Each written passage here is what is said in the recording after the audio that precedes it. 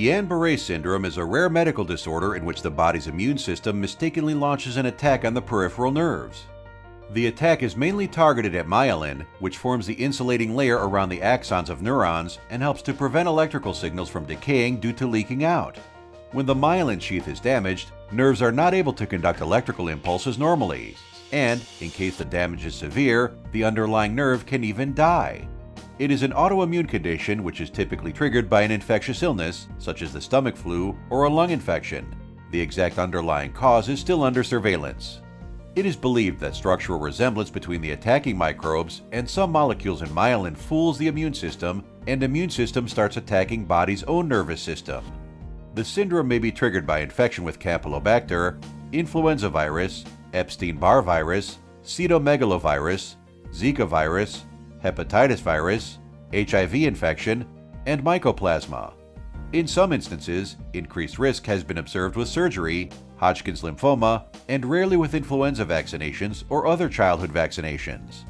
Symptoms usually start as weakness in the feet and legs that gradually spread to the upper body.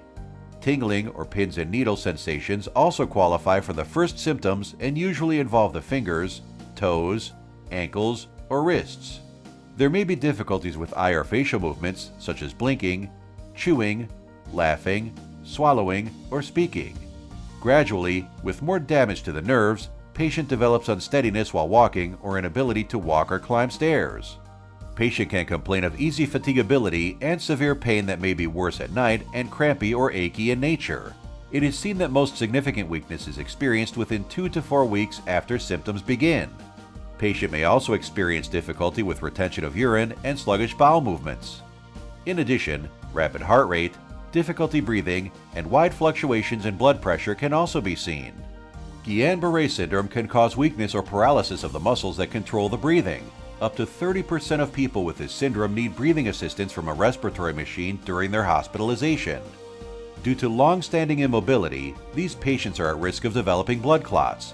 Being immobile also puts the patient at risk of developing bed sores. Around 3% of the patients experience a relapse. Guillain-Barré syndrome can be diagnosed by a careful medical history through physical examination and certain tests. Spinal tap can be done to withdraw a small amount of cerebrospinal fluid, which is then tested to make the diagnosis. Electromyography is a helpful test in which thin needle electrodes are inserted into the muscles to measure nerve activity. Nerve conduction studies are conducted to establish the diagnosis. In this test, some electrodes are taped to the skin overlying certain nerves, and then small electric shock is passed to measure the speed of nerve signal. Guillain-Barré syndrome does not have a sure-shot permanent cure, but treatments are there to speed up the recovery and reduce the severity of the symptoms. Plasma exchange or plasmapheresis can be done in which the plasma, which is the liquid portion of the blood, is separated from the blood cells.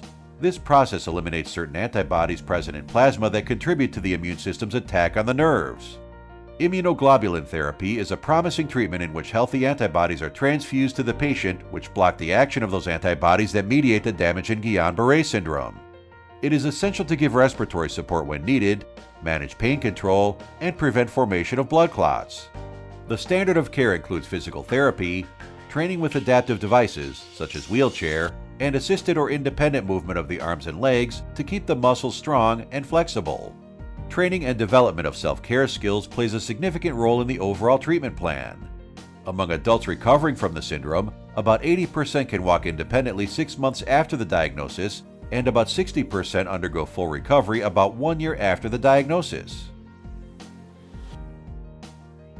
For more information about Guillain-Barré syndrome, list of expert doctors, hospitals, and ongoing clinical trials, please visit www.expertdocs.com.